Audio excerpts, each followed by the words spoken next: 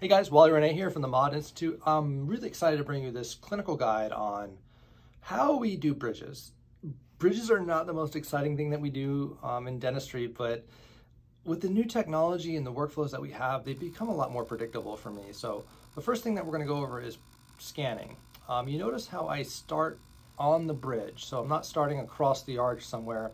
I started on the anterior abutment, and I walked myself back to that distal extension on the soft tissue and then to that second molar back there, which is basically mesioangular, almost up the retromolar pad here. So it's way back there. And I'm focusing in on that molar. Once I get to that molar, I want to almost finalize that tooth. Really spending my time taking some HD snapshots, and then I slowly walk it back to that premolar. And I'm really just at the beginning here focusing in on the bridge. So the areas that I need to fit this prosthetic to.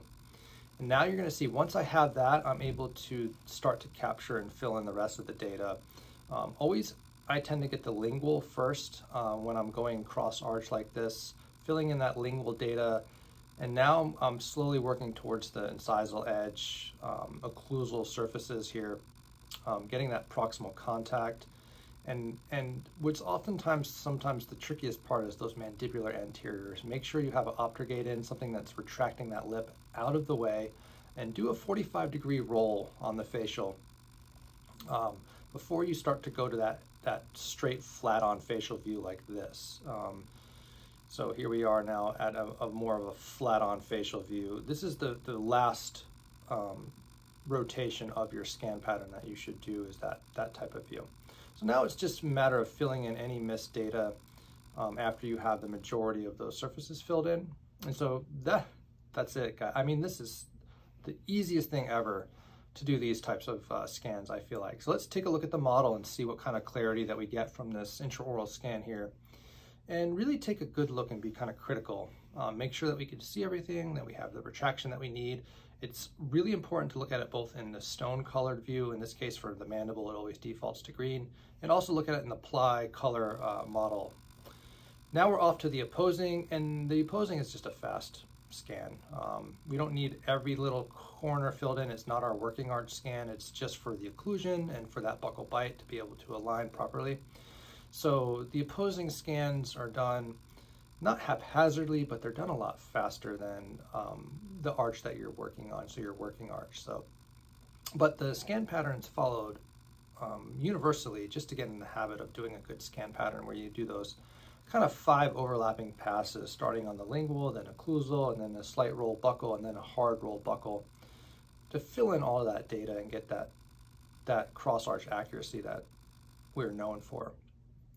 And then lastly, you could fill in, the last step is to kind of fill in any holes that you might have in the model that you think would be critical to the success of the bridge. All right, so we have the opposing dentition scanned. We have our working arch scan. Everything's looking ultra gorgeous, crisp, beautiful models. Absolutely loving this new version of the software here. I think it's the best scan software that we've ever had. It's beautiful.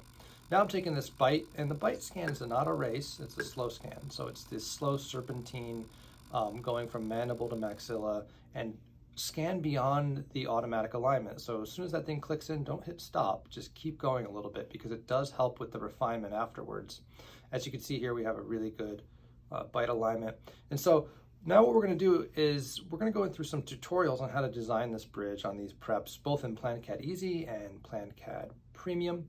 And then we're gonna, in this case, I milled it out for my patient using the 50S mill out of Emax Zircad Prime. It's a zirconia from Ivoclar Vivadent.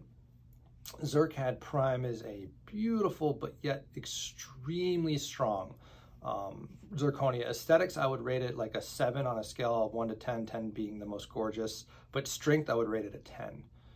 They've managed to get kind of the best of both worlds here. It's my go-to when I need strength. Because I don't think there's not a stronger zirconia that's prettier, if I put it that way. So here's that bridge. I don't have to worry about these things breaking.